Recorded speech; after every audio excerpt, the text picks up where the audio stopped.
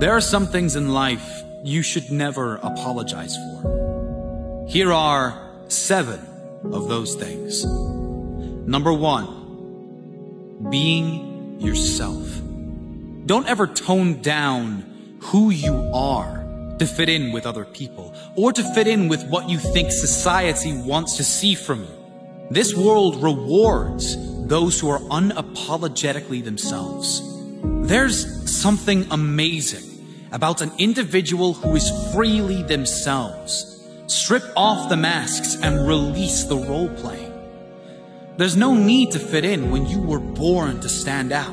If there is anyone who doesn't love you for who you are, those people aren't meant to be in your life anyway. So you can use this as a good filtering process to discover the best people for you, the real you.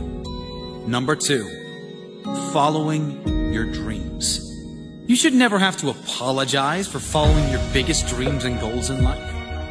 If there is anyone that tries to discourage you on this journey, maybe they aren't for you at this stage in your life.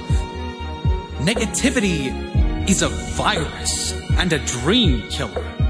You should never be made to feel that living the life of your dreams is wrong or selfish. Going after and living the life of your dreams is an amazing example to the world and everyone that gets to witness it in your life. Settling for a life you don't want is the ultimate act of selfishness, because you are virtually sentencing everyone that has witnessed to it to carry on that legacy. Be the inspiration you want to see in your own life. Number 3, taking time for yourself. The main reason you should never apologize for taking time for yourself is because it will benefit all those around you. You cannot give from an empty cup.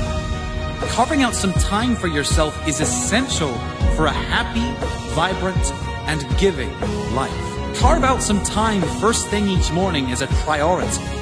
Time you can spend clearing your mind. Time you can spend in gratitude. Time you can spend meditating. If you do these things first thing each morning, it will ensure you have even more to give to others. So take some time, make it a priority, so you can give more of your best self to the world. Number 4, ending toxic relationships. Toxic is toxic. It doesn't matter if they are family, lifelong friends, or your husband or wife. If the relationship is eroding your being, it's time to end or limit that relationship.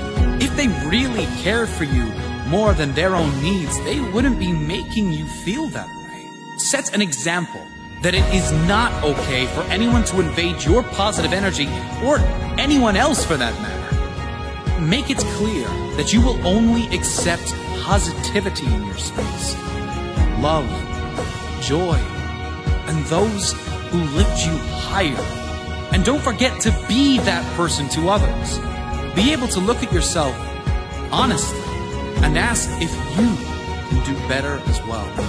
Number 5, living in your truth. Those who live in their truth will be led to a quality of life others can only imagine. Living in your truth means standing for things that may be uncomfortable, but things you know are right. It means being honest, even when you know the outcome might not be what you want in the moment. The truth always leads to the best destination in the end. Number 6, you should never apologize for your imperfections. No one on this earth is perfect. We all have imperfections, and you should never feel like you need to hide them or apologize for having them.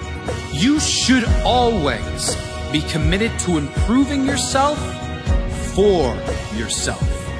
Don't do it because of other people's demands or expectations. Those who belong with you will accept you for who you are. And by giving their own example, they will inspire you to become the greatest version of yourself. If you find someone like this, hold on to them and return the favor.